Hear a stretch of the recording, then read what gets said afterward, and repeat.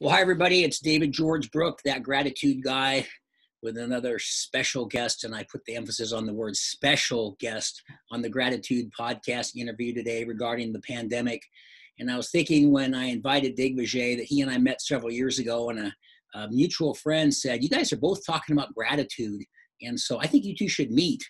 And we met, and sure enough, it was like two gears meshing, just a fantastic young man. And therefore, the guest on the show today, Digvijay Chauhan. Digvijay, welcome to the podcast. Thank you for having me, David. It's a privilege, and you inspire me in many ways. So I'm happy to be here. Thank you, Well, it's true likewise as well. So let me start you out with this question: what has been the best coping mechanism that you found to deal with this pandemic these last 4 or 5 weeks? The best coping mechanism. I don't know whether I don't see this as, and I'm not saying that lots of people are going through a lot of hardship, but for me personally, just having a roof over my head and having food on the table, and one of the most amazing families I could have ever materialized or wished for or hoped for. As long as my family is around me, and life is doing all right compared to what a lot of other people in the world are going through. So I'm thinking more of what can I do to help rather than what I need to do to cope. I'm not so sure that answered your question. Sorry if I did. No, that's okay. But it doesn't surprise me given the fact that you and I have such a belief in gratitude and being grateful. And so much of that is focusing on what you have versus what you don't have. And let's face it, a lot of the news and the reports, everything we hear is all about what we don't have, and people dying and death and coronavirus and so forth. So it's at some point we've got to see a little bit of the glass half full and not go down that road. So, but let me ask you this in terms of being grateful. What are you most grateful for today? Is it different than 4 or 5 weeks ago? Is it the same thing? Has it changed since this pandemic hit?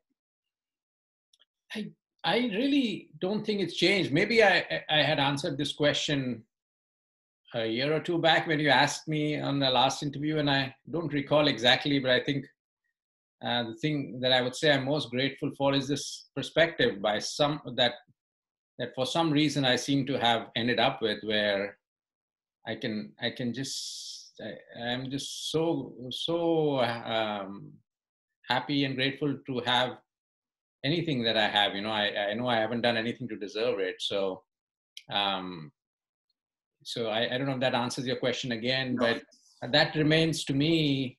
I'm always scratching my head trying to figure out how did I end up with this perspective. It really keeps you rooted in, I think, in joy and gratitude. And so that is really priceless. And that hasn't changed, David. That it does. And let me ask you this: when you think about somebody, I know you pretty well, and you have a lot of activities, a lot of balls in the air. You do a lot of things. You're very active in many, many different types of things. Do you have a thought or a tip or an idea or something for somebody who's stuck at home, or what they can be doing maybe during this pandemic and the fact that they're housebound? Any thoughts on what they could maybe be doing?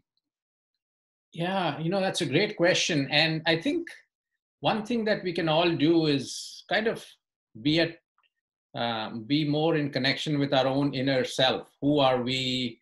And are we happy being with ourselves, our own inner being? And many of the wise saints and many faiths and many of the philosophers who may be agnostic also tell us that some of the most profound questions are inside us. What is the purpose of life? Right. I think those are the things that we now are able to ponder and maybe spend a little bit more time on, because you're forced to, in a way. Yeah, we are. It really does kind of force us that way. And kind of as a follow-up to that, again, being somebody who I admire, who's done a lot in your life, and both personally as well as professionally, what do you have kind of a thought in terms of, even though it hasn't changed that much for you, what you might be doing to sort of hit the ground running when this is over? Because we know it's going to end. We don't know when. and whether it's going to take a vaccine or how it's going to be in stages, as they said yesterday. But is there something you've thought about, boy, when this is over, I'm going to be able to kind of plan to do these things to get kind of a jump start on things? It's another great question. Um, I tend to be a believer in the journey and just enjoying every day and being grateful for what you have. And again, I don't think this is something that I've done. I think it's also a function of what we have a term in my native language called Sangat.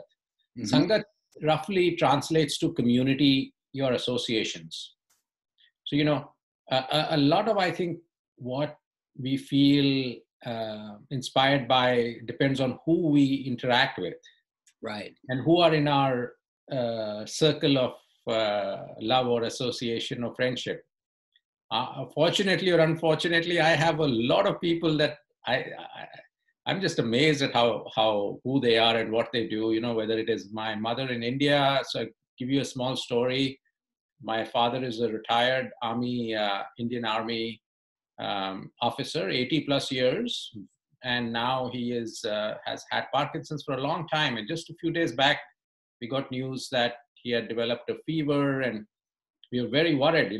Most of India is almost under a curfew-like situation. So here's a 70-plus-year-old lady taking care of an 80-plus-year-old man and running a farm in rural area.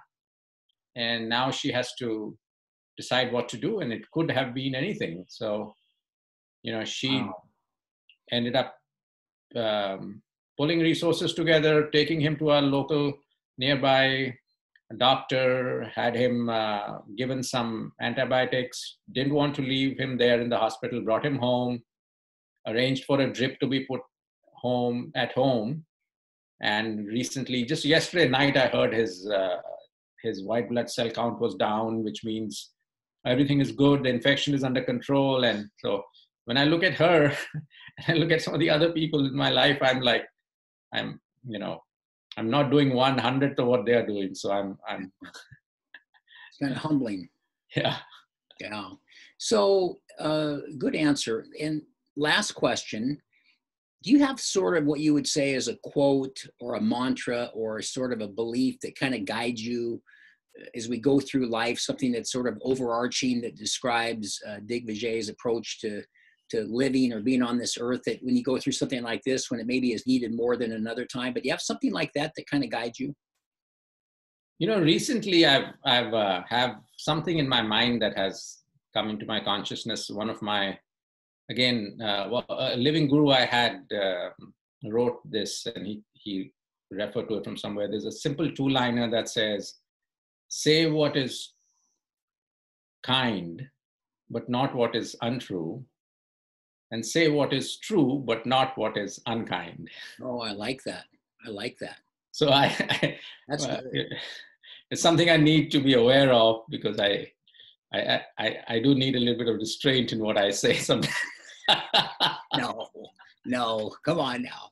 Oh man, that's true. I certainly notice as I've gotten older, the mistakes and the missteps and things still happen. It's just hopefully not as frequently that we learn over time. So yeah. Well, listen, thank you so much. I really appreciate you being on this, because this is the type of thing that I always hope that this helps people, that if they even, I like what that Digvijay Chauhan said. That was neat. That was a neat comment. And I get to send them out to YouTube, and people have said, oh, I think that was a neat comment. And just what you said is a good example. So thank you so much for being on the podcast.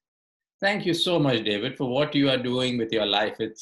I'm so grateful to you. There's so many other things you could be doing. You're such an amazing, competent, hardworking person, but you've dedicated yourself to making other people's lives joyful and happy. So thank you. You're welcome. You're welcome. Thank you so much for that. We will chat soon. Thank you for having me.